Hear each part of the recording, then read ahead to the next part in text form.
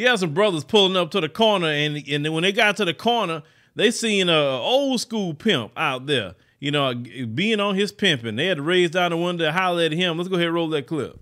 Say peace. Buddy on the high pursuit for a prostitute. You did. Say pimp it. Right on, pimp. Go ahead and spit that is a piece.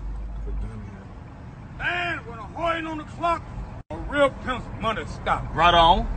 I told her my pimp is the reason why you leaving. Come back next season, I'll still be breathing. Right on, pimp. Right on.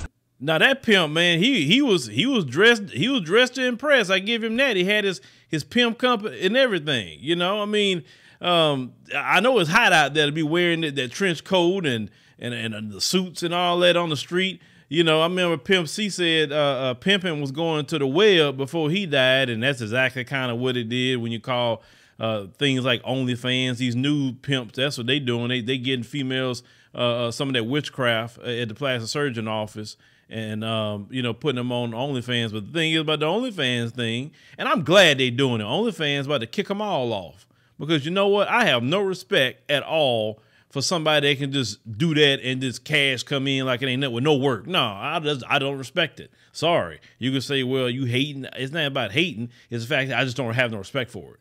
I always respect anybody that works hard. Now, people that's in the pimp game today, you taking a very, very big risk.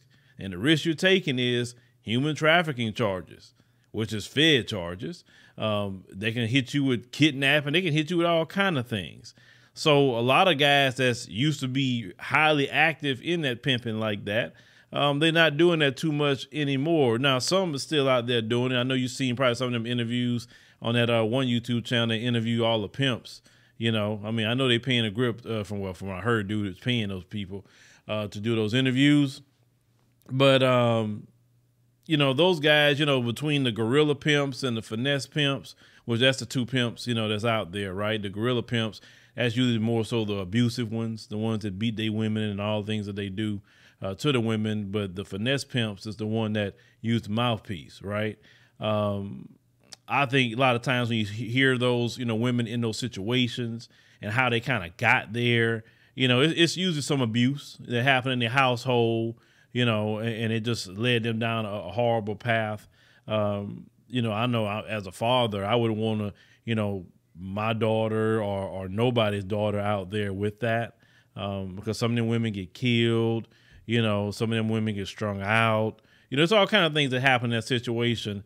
That's why I'm a firm believer of they should just go it on like they did the marijuana, legalize it, make them people get registered, you know, pay taxes and everything else, because people is going to do that mess anyway. And you cut out the pimping and you cut out all that other stuff that's with it.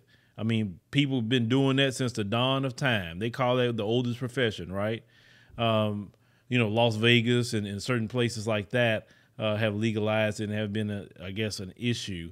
But like I said, when it comes to marijuana legalization or even something like that, they just always got to figure out a way to tax it.